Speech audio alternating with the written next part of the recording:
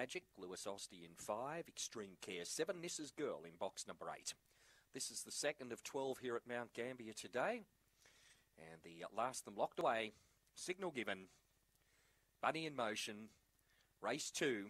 They're ready, they're off, and Myola Knight, the best to begin. Reserve Sienna Magic goes up to second. Then came Myola Dawn. Further back, Lewis Osti, Extreme Care, and Nissa's Girl.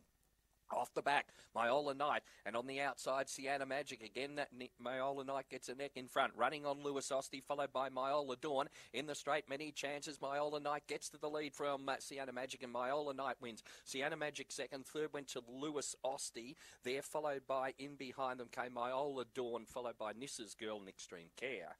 Stand by for placings. 11 seconds, the first section.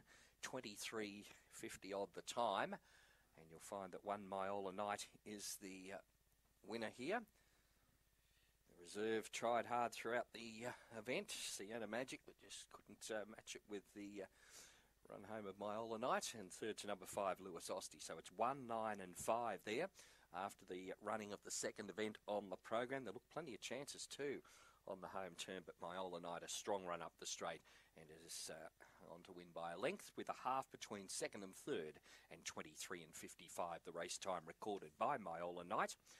This greyhound coming off a second last start has gone one better today. Black Dog, February 19 by Black Bear Lee from Lee Nee Annie. And Annette Campman owns and trains this greyhound. Now makes its career win 6 from 79 starts. Second to number 9, Sienna Magic for William Wilson. And third to number 5, Lewis Osti for Michael Neal. 2 got official.